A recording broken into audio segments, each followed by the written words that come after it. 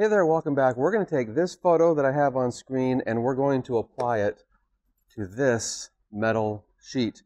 This is a dye sublimation process and the aluminum sheet has a special coating on it, and you've probably seen this with lots of online labs where you can get amazing looking prints on metal. And this has a little bit of a textured surface too, so that's going to be interesting to see how that handles it. But what I need to do, the first thing is to set up my heat press, because that has to heat up a little bit. And so as we're going through all of our process, I just want to be able to make sure that thing is ready to go. I need to set it for the right amount of tension with how thick this is. So that's what we're going to do first. So it's not powered up yet. All I'm going to do is swing it off to the side, and I've got this anti-stick. There we go. Got this anti-stick item that I will go ahead and slide it underneath. This is a 25-inch by 20-inch heat bed, and I just love it because this panel is 24 inches by 16 inches. It's going to be a nice big print. But again, all I'm doing right now is going to get it set for doing the right amount of pressure on that thin little stock there. And right now I have a feeling this is too high. Totally too high. That's not even touching. So we're going to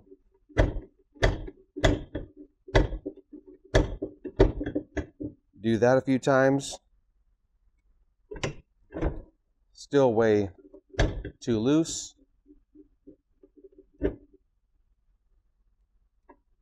Oh, now we're, oh yeah, that feels real good. I'm gonna do just a little bit more. And the device actually has a little bit of a rating. It'll tell me how strong that force is when I turn it on. So now let's do that. Come on, bring it in here, son. So we can see right now it's 69 degrees, but we have this platen pressure, and that hopefully will actually change. There we go. It's a platen pressure of 4, which is the top amount, and that's exactly what I want. So I'm going to let it sit here and heat up. It needs to be 400 degrees, and it's going to go for about a minute and a half once it's all done and ready to cook on there. But let's get that image ready to go and ready to cook on there.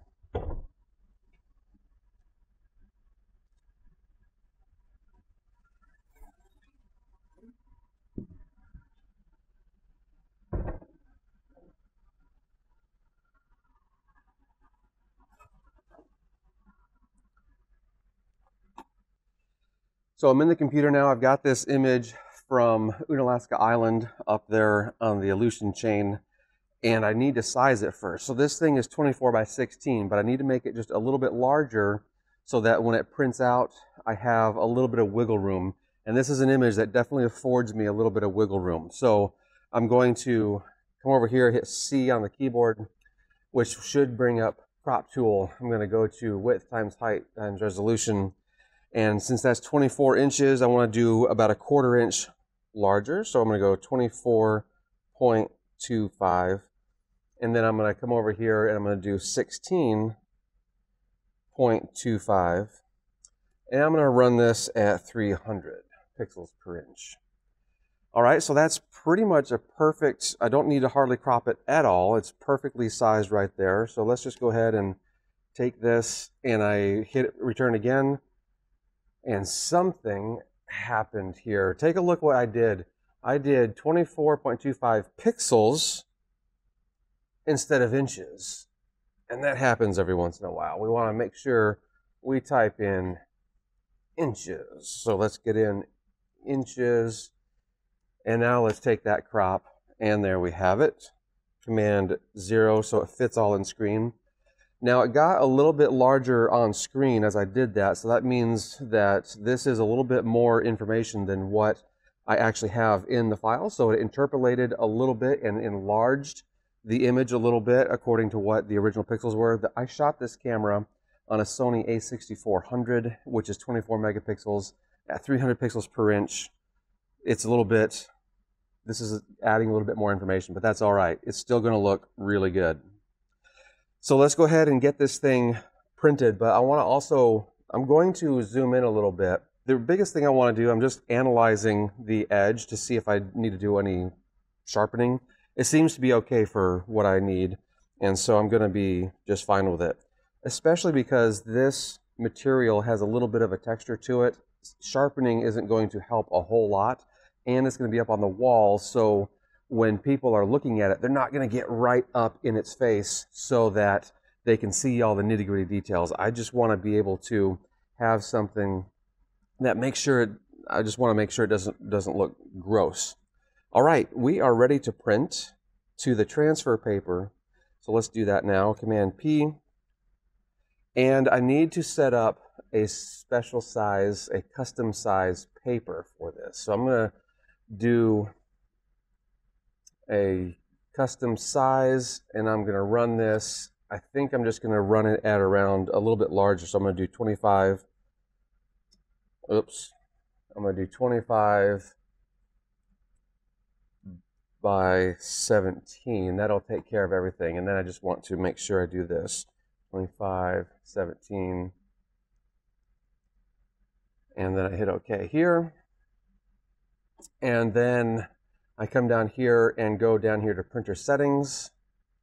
Oh, first off, of course, we want to make sure we're going to the right printer. This is the Epson F570. I'll give you a link in the description so you can see Epson's specific description on this printer. It is a dye sublimation printer, very specialized process. It's not your standard inkjet printer. It is an inkjet printer, but it's a very specialized ink. All right, so it says paper size for some reason here, US letter. That is obviously wrong. So what we want to do is, we're going to see here. Okay, it looks like it's picking it up here, but it says output size letter. What is going on with that? We need to fix that big time. So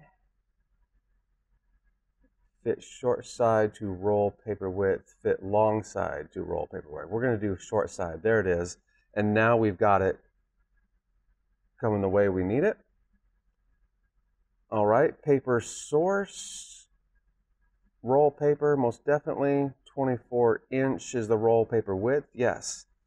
This is the thing that is going to be the most important as it relates to the type of color we get out, the quality of the color we get out. I have done some tests on this.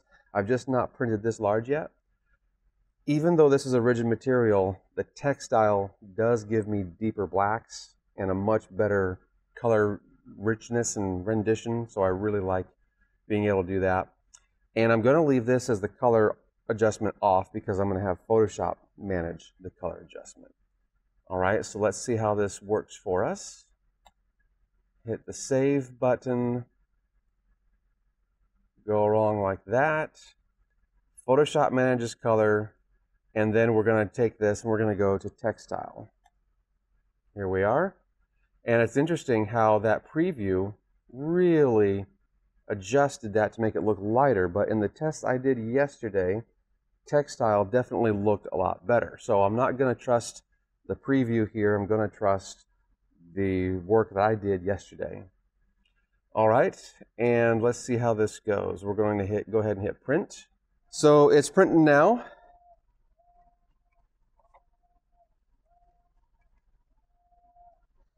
And it seems to have enlarged a little bit. I'm not sure exactly what's going on. This should be 17 inches across or 16 inches across. And it seems to have gotten significantly larger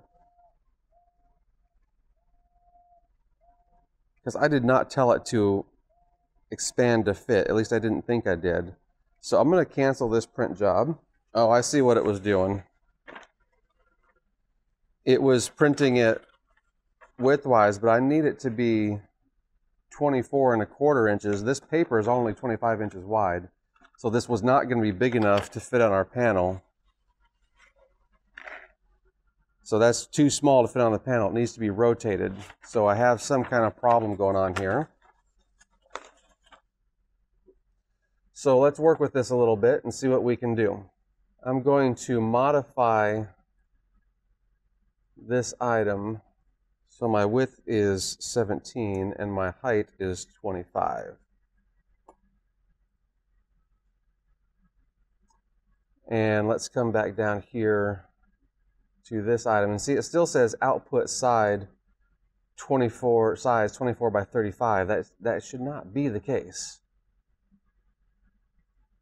I will specify size, width, length. There it is.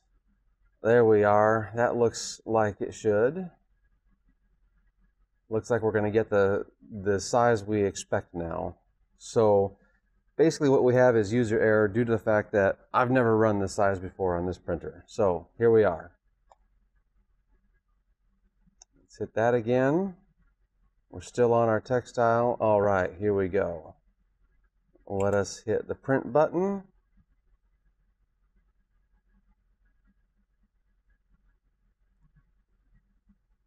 All right, it is now coming out once again. Much better looking quality. That one, it had expanded it way too large. This looks nice photographic quality. All right, that's ready to go, but I seem to have some power issues on the heat press, so I still need to figure those out. We'll be right back as soon as I figure that out. So I've got the device back and running, and I had checked everything. I got my multimeter out. I was checking the cord I had made, I should say the socket. I had made this pigtail to accommodate the cord for the device, and everything was coming out fine. No circuit breakers had busted or whatever, tripped. There's a little circuit breaker right under here. The little device there that had popped. And so I reset that and everything is back to normal. We're at 395 degrees. That is hot enough.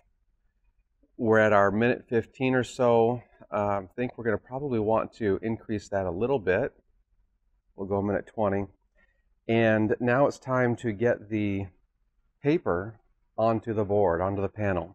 So I've got my cart over here, and I've got a blank piece of paper, large, nice, big parent sheet of paper.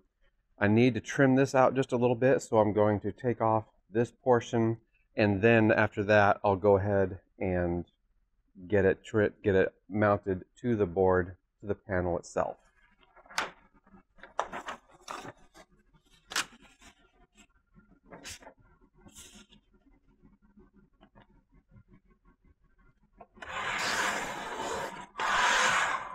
One thing we definitely want to be thinking about too is we just want no dust, if at all possible, on any of this. I see one there, a little something got on there. So I'm just going to take a lens cloth that I have yet to put an image on. It happens to be that way anyway. There we are. And then just take a quick look at this, make sure no dust settled on it. One thing that is automatic in the printing process, it has a thing it's checked, a little box checked to mirror the image. And so this is reversed, and of course it's going to re-reverse when it goes onto the panel.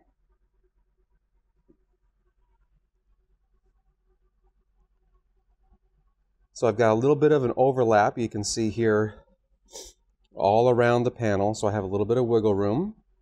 And now I'm going to use this heat, not, what is the word? Resistant, I guess, durable. It doesn't have problems with the heat like other tapes would have.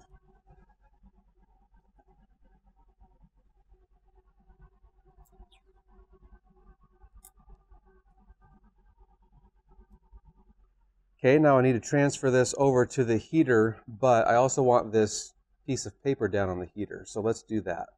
So I turn this to the side.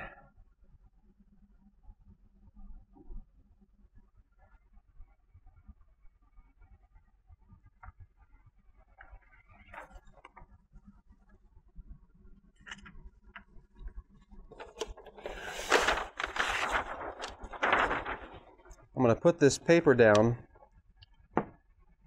because I have the overlap with the image. And this overlap will print on the bed here, and I don't want that to happen. So by putting this paper down, I'm going to catch that excess ink.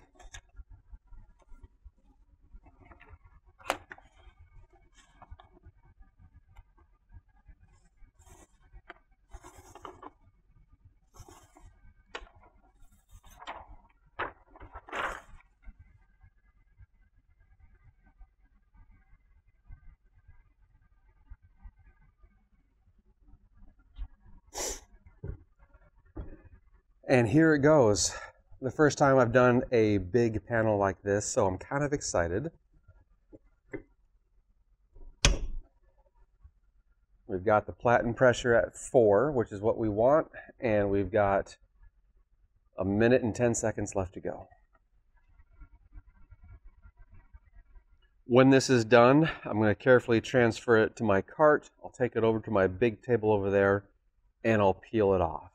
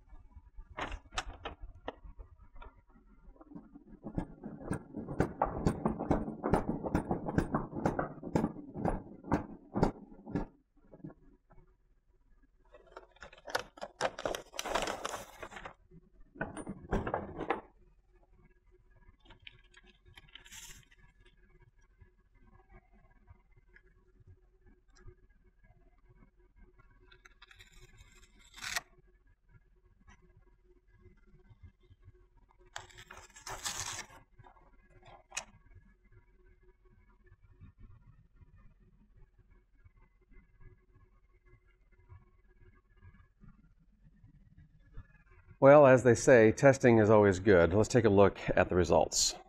The center of the panel is phenomenal. I love it. As we come over here, you can see how it kind of is fading a little bit out here on the periphery. And that is what I was hoping would not happen at all. Up here, it looks really good.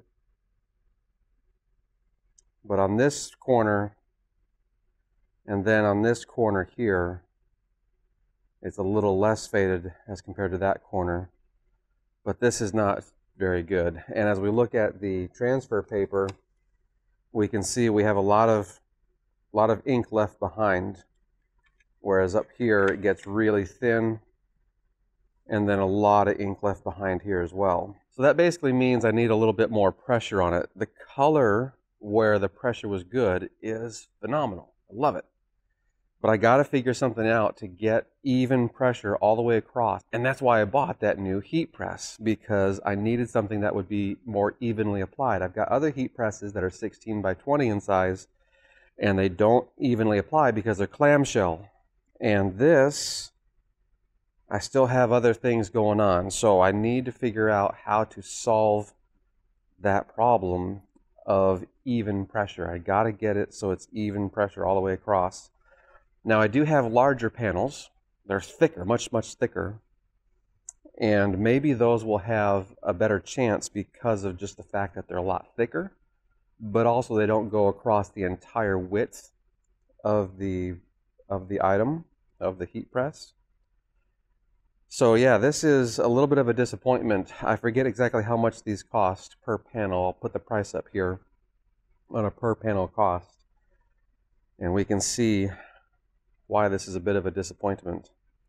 Now you might think too, can't you just press that again? Well, certainly I can, but the registration, I'll never get that matched.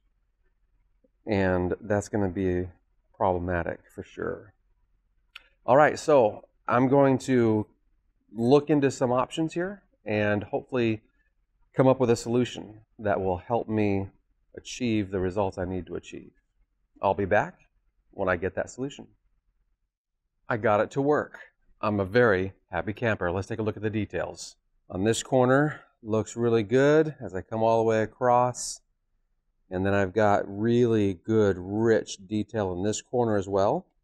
Really wonderful, rich detail throughout. Beautiful color. Everything is just absolutely coming together for it. It just looks really good, and I'm very excited. I now need to put the mount on the back so I can hang it on a wall. I'll do that in a second, but let me show you what I did to, I guess, kind of sort of overcome this challenge, overcome this little issue. On the heater itself, what I ended up doing, let's swing this back around. We've seen here where when I put the platen down, I can get a platen pressure reading. This actually can go to a number 5, and so I just tightened the wheel a little bit so I could get to a number 5. Now, what was interesting, when I put it down, it said 5, and then a few seconds into it, it switched to 4. So I know I had a little more pressure on there than I had last time because it started out at 5. But the biggest thing that I changed on this whole process was on the bed here, I pushed the print back a little bit so that it favored closer to the back edge here, and it left probably about 3 to 4 inches, about probably 3 inches or so on the front edge here. But then you can see these white items that I have coming on here. These are standard cover weight pieces of material, pieces of paper. And what I ended up doing was, it's 3 thicknesses thick building up. So here it's 1 thickness thick, then we go to 2 thicknesses thick, and then 3 thicknesses thick. And then I flipped that over and placed it on here. And what that allowed it to do was to increase the amount of pressure out here on the edges. And I did it on this side as well. And then when that thing came across, and of course you have the metal panel in there, and you pull this down and you get that started, it just makes this have a little bit of an extra even pressure, because without it, contact is made here in the center first, and then we have, just when I have very little pressure, I can see that contact is made here first, and then no contact is out here. It's about a 1/2 millimeter off. And so I built up with 3 thicknesses of cover weight so I could make up for that about a 1/2 millimeter off on the measurement.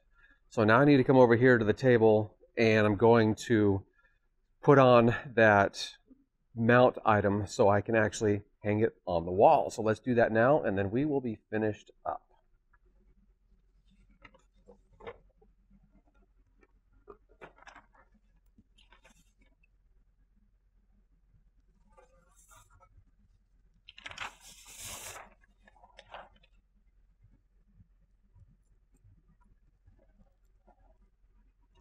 So I've got this paper to protect the print from the work surface, because I'm going to have to flip it over. That is just so beautiful. Oh my goodness. Very excited. And so I have this MDF board that has these keyhole items for hanging, and it's going to just mount. I have these strips I take off and I just pop it on the back. But I want to get it nice and centered and everything, so I'm going to actually measure it and all that good stuff. So this is 24 inches wide, and this is nice. It is 12 inches wide. So that means I just need to measure, well, let's do it a little more up this way, 6 inches.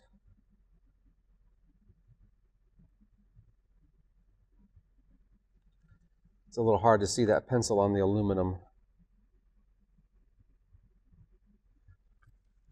All right, and then it is 9 inches, and this of course was 16. All right, so means we have 1, 2, 3, 4, 5, 6, 7 inches left. So if I put it maybe 3 inches down, that leaves 4 inches on the bottom. That should be all right. So I'm just going to do one here at 4 inches. So I'll line it up to these two to be square. Line it here for the bottom, and just to make sure, yes, this is the top. All right. So that's the top. It's going to go on just like that. This almost doesn't seem like enough mount tape.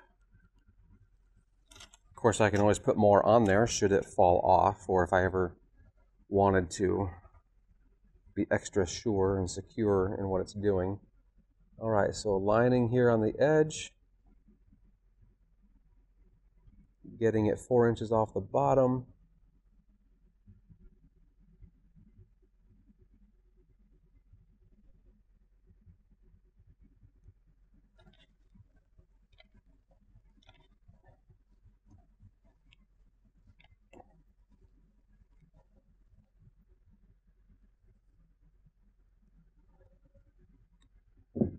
And now as I pick it up, of course it does just fine. And now it is complete. Loving it. I wonder who's going to get this for Christmas, or maybe it'll just go in my office. Anyway, very, very sweet. All right, so thank you for joining me on this video. This is actually also the December image of the month. I'm going to show you what that is right here, where I have a print of the month that I release. Make sure you're on my email list. And if you are on my email list, which is going to be, the link is going to be down below, so you can get that in the description, you'll be able to have the notification every month with what the new print of the month is. Now, the print of the month is not a metal print. It is a paper print. It's just this photograph is going to be the print of the month for the month of December 2023. All right, again, thanks so much for being here. Love printing, love getting out shooting, love sharing it with you.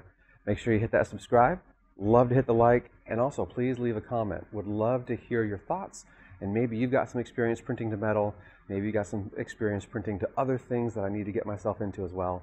Always love diving into these types of things with you. Until next time, God bless, and happy shooting.